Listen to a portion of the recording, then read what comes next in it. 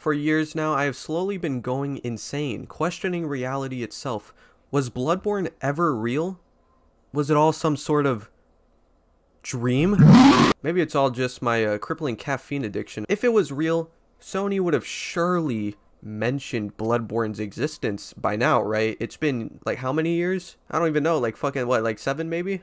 And then it happened.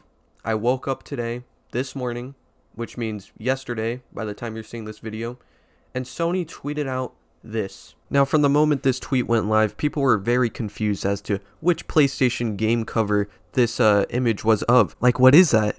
What game could that be?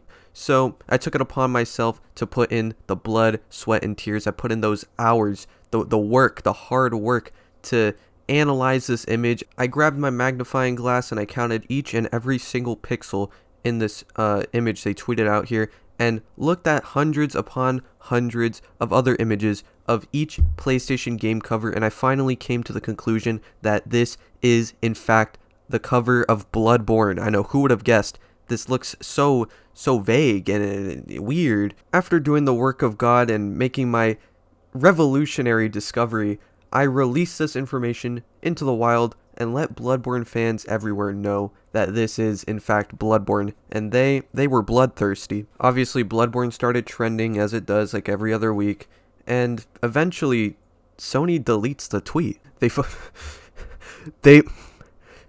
fucking deleted the tweet. 7 years.